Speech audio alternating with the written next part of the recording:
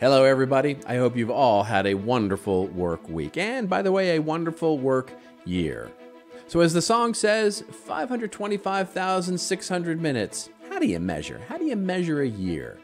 It's been one heck of a year for us in marketing. And I, for one, well, I'm not going to miss it one little bit. I am distinctly happy to put 2023 in the rearview mirror.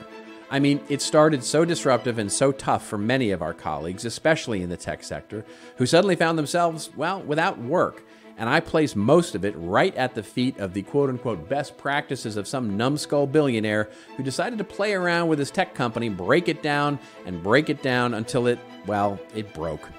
But it's not that this year didn't have its moments, right? I mean, there were some amazing new startups and innovations created in the explosive idea that is generative AI. And of course, maybe the most interesting thing that happened all year was the non-appearance of the predicted recession that, never happened.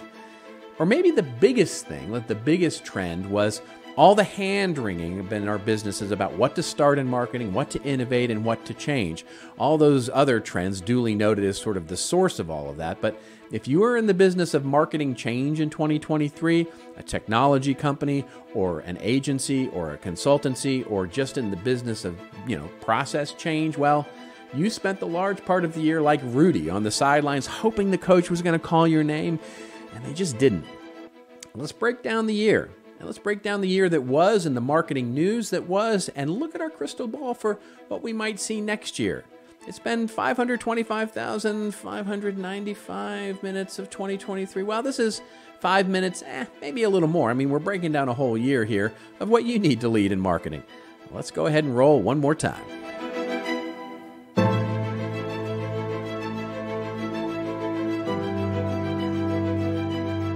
Hello, everybody. Robert Rose here with the Content and Marketing News. It is what's new, but as you've known all year, well, it is most importantly what's important in our world of marketing. And for the best and best practices, I hope at some point during the last 12 months, you've gotten over to contentmarketinginstitute.com. So what a year it's been in marketing. Exactly 1 year ago, almost to the day, I covered this brand new development called ChatGPT. Demand was so high that week that OpenAI had actually shut off access for requests to the application. Now, we talked about how the operative word right then was yet. What did we need to worry about now and not worry about yet?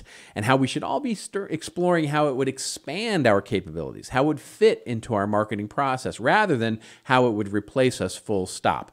My prediction at the time was that generative AI would extend our capabilities as writers, as content creators, as marketers, just as it closed doors on the needs to do some particular tasks. And exactly 1 year later, I think we're still all trying to figure that out. Which are the tasks, which are the doors that need to remain open, that are open wider, or that need to be closed?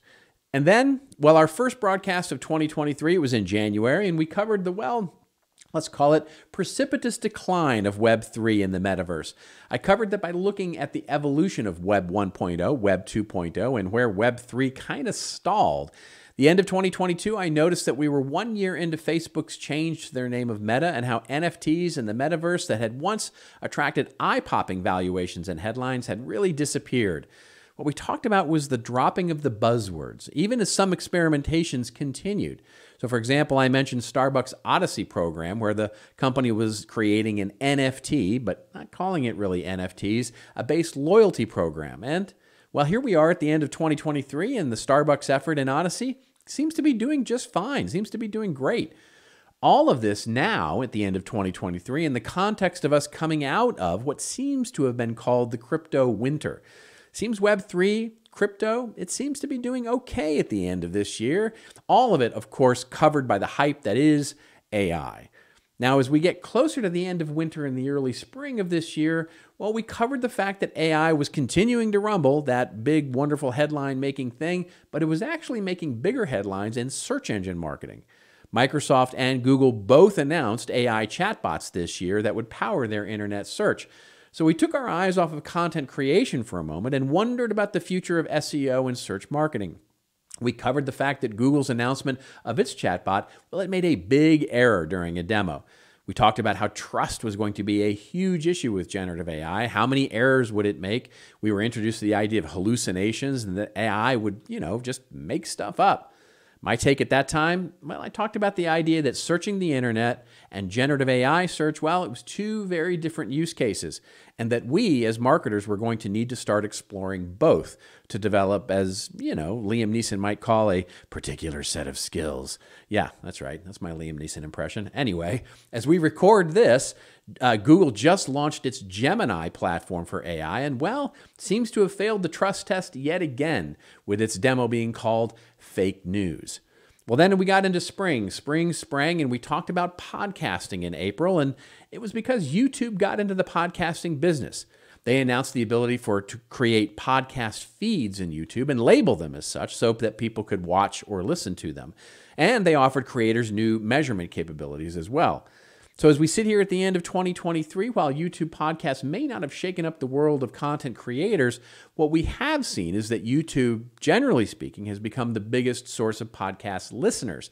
As of the summer of 2023, YouTube is still the most used podcasting platform. As we got into June and July and the real heart of summer, well, we covered the pushback on purpose-driven marketing.